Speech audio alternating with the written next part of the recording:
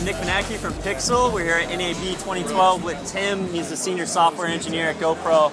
Tim, tell us about what you got going on over here. All right, so at NAB 2012, we're announcing a new firmware, a free firmware update for the GoPro Hero 2. Be available very soon. What ProTune is designed to do is really enable the professional market, professional users to incorporate the Hero 2 into their workflow, into their productions a lot easier. Give it a higher quality image, easier image to manipulate. The way we do that with ProTune, we work with Technicolor to develop a log curve. Gives you a nice flat looking image, preserves a lot of detail, higher dynamic range, gives you nice highlights, nice shadows you can pull in later, you can color correct with. Traditional GoPro Hero content is punchy, it's saturated, it's contrasty, It looks awesome, but you don't have a lot of flexibility in post to match it with the other sources and to make it look how you want. Whatever comes out of the camera, it kind of is what it is. But with ProTune, it really enables you to push the image, really enables you to pick how you want it to look.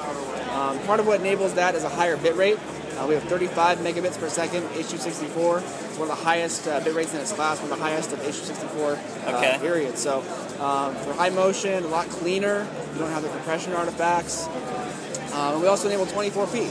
So all your other sources are 24p. Your DSLRs, your Reds, you're all shooting 24p. Well, now you can incorporate the Hero 2 with that workflow without having to do a frame rate conversion in post. So this whole suite of features, it's all going to be in ProTune as a free firmware update, and all Hero 2 users will get it. Sweet, sweet. So real quick, take us through the workflow. We got the image, we're going to import it into our computer. That's right. Okay. All right, so you got your ProTune H.264. It's a high bit rate. Because of the high bit rate, because of H.264, it's kind of slow in its native format. We recommend that you transcode. So it's a transcode workflow we recommend. With GoPro CineForm Studio, it'll automatically convert it into a CineForm, GoPro CineForm AVI or MOV. You can use that file in your Final Cut, your Adobe Premiere, your Sony Vegas, Avid, wherever you want to use it. You put that file in there. And with CineForm Studio, it also allows you to color correct it in there, or if you want to use your other color correction tools, you can do that too. And once you have it in that digital intermediate, you can do anything you want with it. Awesome, awesome.